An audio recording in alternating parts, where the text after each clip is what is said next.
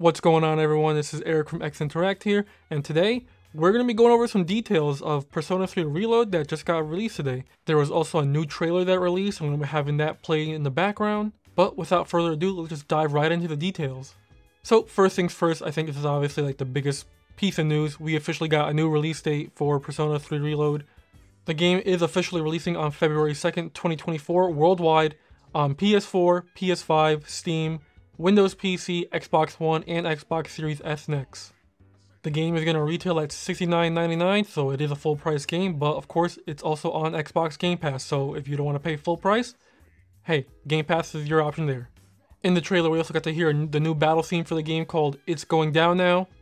Of course, with other Persona 3 vocal themes, it has to feature Lotus Juice in it. Lotus Juice is rapping in the song. And we also have new vocals from our new vocalist for this game, Azumi Takahashi.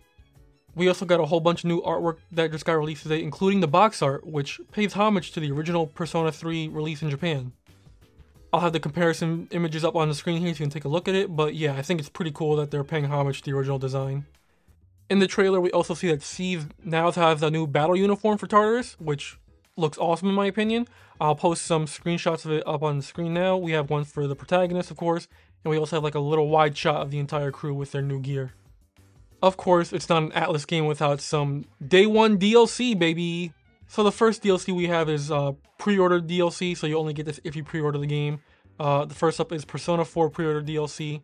It's basically all background music from Persona 4 Golden to replace the music in the game. So we have Reach Out to the Truth, Time to Make History, I'll Face Myself Battle, A New World Fool, The Fog, and Results.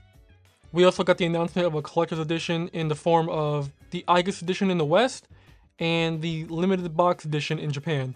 I'm really going to only be going over the August edition in the West, and so what that includes is the Persona 3 Reload art book, the Persona 3 Reload limited box original soundtrack, which looks like it has 2 discs of it, a collector's box, an August figure, and a DLC voucher pack. And what does this voucher pack give you, you might ask? Well, it gives you basically a whole bunch of costumes for the game. So for Persona 4, you're going to have the Golden Yasogami High costume set, Persona 4 Golden Persona set for your Personas as well in-game, and the BGM set, as well as Persona 5 Shujin Academy and Phantom Thieves outfit set, as well as Persona sets for the main characters as well so you can use their Personas.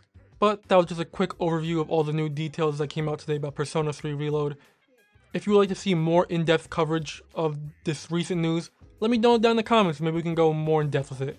As for the trailer, when I saw it this morning, let me tell you, I was hyped off the walls. I cannot wait for this game. This game is just looking great. It's looking so good, and I can't wait to play it on February 2nd. But what did you think about this trailer and all the details that came out for Persona 3 Reload? Let me know in the comments down below, and stay tuned to X Interact for more Persona 3 coverage. Definitely am a Persona fan, and I'm looking forward to this game, like I said, a lot. As well as Persona 5 Tactica, which is coming out later this year. Thanks for watching, and I'll see you all next time.